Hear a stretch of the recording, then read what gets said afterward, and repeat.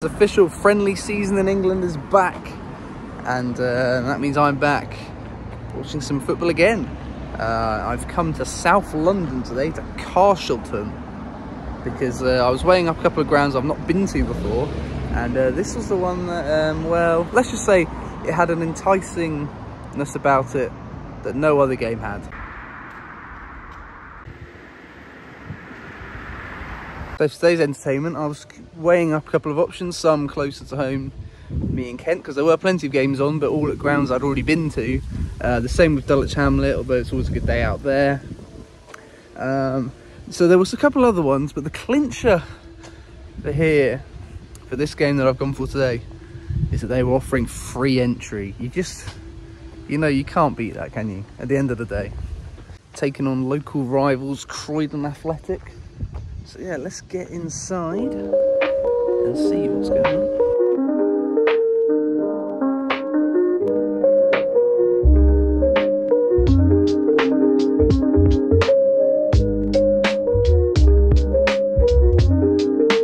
Speaking to the steward, because I noticed that the club shop and all the food isn't open, which is obviously a bit odd. I was wondering, are they not expecting a big attendance today? But apparently it's meant to be not far off what a normal match day looks like. See, a local derby and free entry. You can't really go wrong, can you?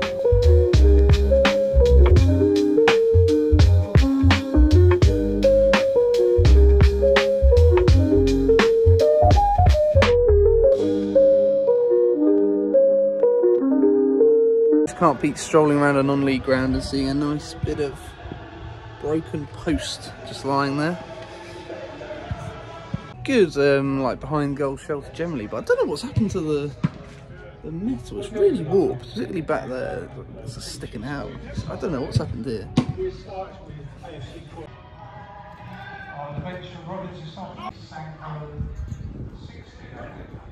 Really bit of terrace step this. Goes all the way along the side as well, must say. A bit of a fan of this ground. It's got a lot of fun quirks. Bit of non-league ground jail here. There's no way out. Only kidding, it's just a random gate. Just in this little nook over here. God knows why. I'm sure it has a use, but I just can't think of it. Chilling at the football with all my mates. There's 3 of these. I'd love to know the story. Why is that? Now keep it quiet. Don't tell anyone, but I think I found the secret corner. Look at that, some breeze blocks and a roller and a bunch of sacks of, I don't know, what is that? I think those are the 3G dots, judging by the floor anyway. You know, the AstroTurf balls. Well, there you go. Free access to those if you come here. Very nice sticker collection as well. Even got a Pink Panther involved. Doesn't matter who you are. Less than a £5 for a pint in London. Absolutely unheard of. Boys and girls, please welcome onto the pitch the players of AFC Croydon Athletic and Carshalton Athletic. Players have come out, Darude sandstorm in the air, and even the sun is attempting to make an appearance. Bear in mind it is July. But yes, football in England is back.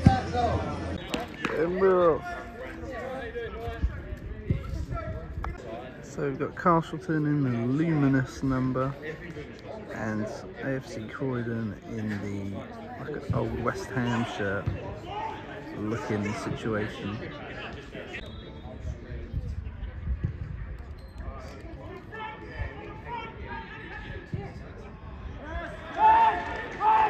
One of those training ground routines you probably won't see ever again.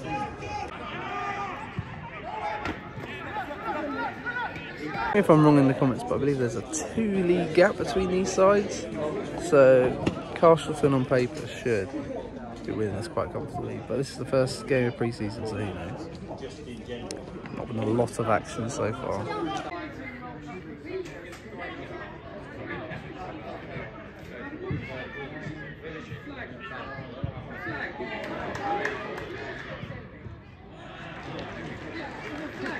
That was actually really good.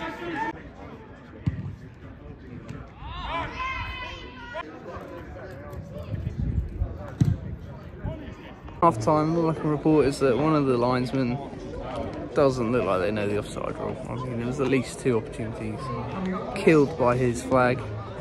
But, I mean, he was behind the last defender. I could see it from here. So I don't know what the issue there was, but it is what it is anyway.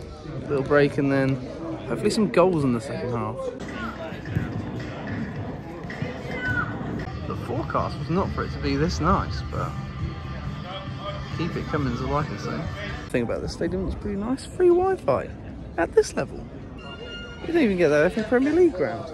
They need to take notes, honestly. Carshalton were about to start the game with 10 men, but luckily the liner told them after killing all the players.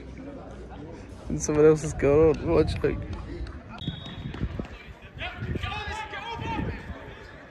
Go along.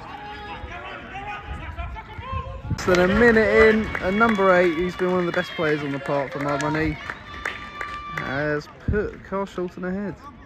Imagine if they were playing 10v11.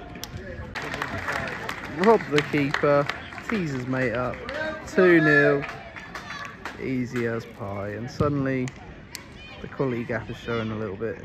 By the way, out of nowhere, what a lovely day for it.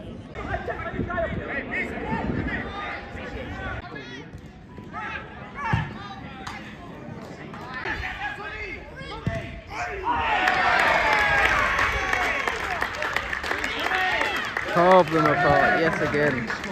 There's a wound being attended to there. I suppose I should cut their hand. Hopefully nothing serious, of course.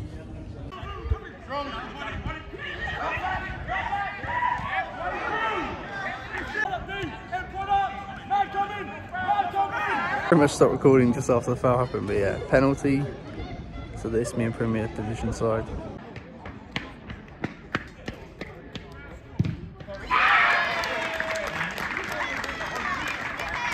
The scoreline does flatter Carshalton a little bit, but all the same, it's been there's been a quality gap. It's been pretty clear.